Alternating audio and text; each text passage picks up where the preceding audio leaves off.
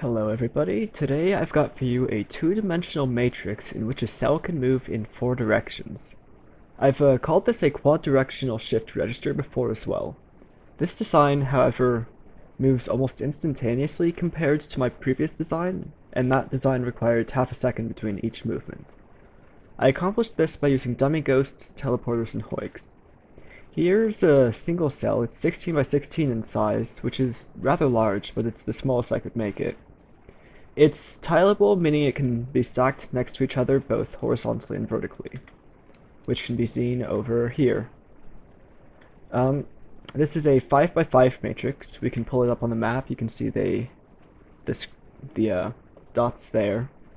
And to turn it on, all we have to do is drop a dummy ghost inside of it. We can do that with a platform here, teleporter, dummy ghost.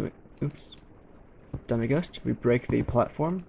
It'll drop in, and on the map, you can see there's a small green dot, and you can see it's on there. And to make it move, we have these controls.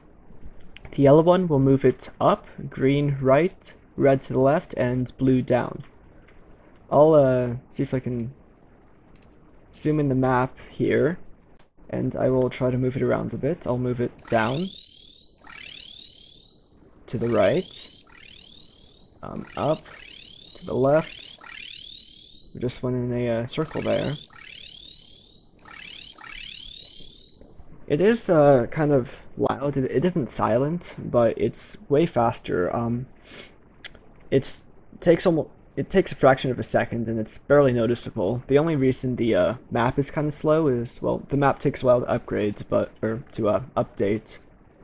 But if we were to be able to see each square individually, you'd see it moves in, like, I don't know, a tenth of a second or something.